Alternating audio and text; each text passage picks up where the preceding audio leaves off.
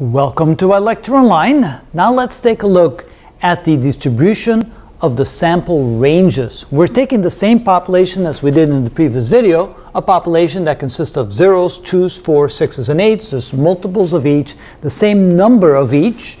And then what we're going to do is, again, we determine the sample size, and since the sample size is 2, again, there's 25 different possible ways in which we can have a sample of 2, because we can pick a 0 the first one, and again a 0 for the second one, the 0 for the first, and a 2 for the second, the 0 for the first, and a 4 for the second, assuming that the population is very, very large. So when we pull one out, the remainder of the zeros is still the same, or the remainder of any number is still the same, essentially, when we have a very large population. So there's an equal probability that any one of those 25 possible combinations is picked. We then calculate the range of each sample. And notice the range is simply the difference between the one number and the other number. So the range between those two is 0, the range between those two is 2, the range between those two is 4, and so forth. So we have all the ranges of all 25 samples. So then we calculate the probability of getting the average of each of the ranges. So notice we can have a range of 0, a range of 2, a range of 4, a range of 6, or a range of 8. Since the range of 0 appears 5 times and there's 25 combinations, 5 out of 25 is 0.2. For the range of 2, notice there is 4 plus 4 is 8 different combinations. 8 divided by 25 is 0.32. Notice for the range of 4, there is 6 possibilities. 6 out of 25 is 0.24.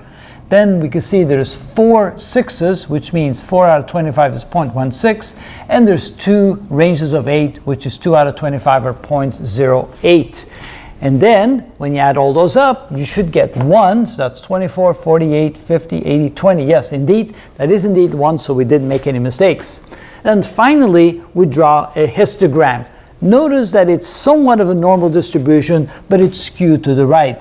It's more likely that you get a smaller range compared to a large range. And that's the nature when we start calculating the ranges of each of the samples. Especially when the sample size is small, you can have more of the smaller ranges than you can have of the larger ranges. Now what we probably should calculate is what is the mean or the average of all the ranges. And to find the mean or the average, what we need to do is we need to multiply the average, not the average, but yes, the average of each of the occurrences. So we have 0, 2, 4, 6, or 8, and the probability that that number will occur. So now we're going to multiply the two together. And when we do that, we get 0 right here. Here we get 0.64. Here we get 0.96. Here we get 0.96 again, I believe. Let's see, that's 36. Yeah, that's 0.96. And here we get 0.64.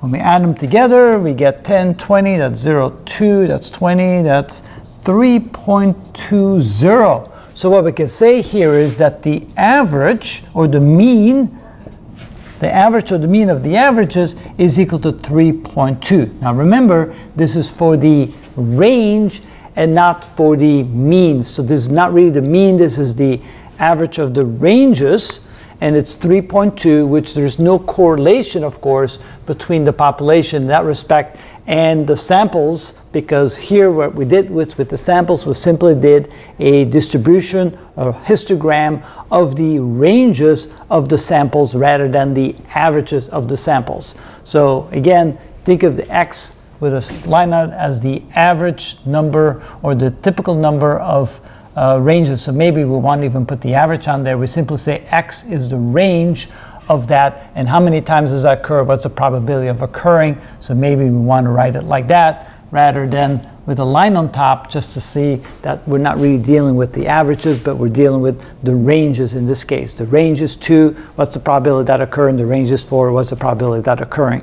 That might be a better way of looking at it. So we'll just get rid of the little line so we're not dealing with the average or the means. So that is how we do it. The distribution of the sample ranges is calculated like that. That is how it's done. Is that the key? Right. Okay.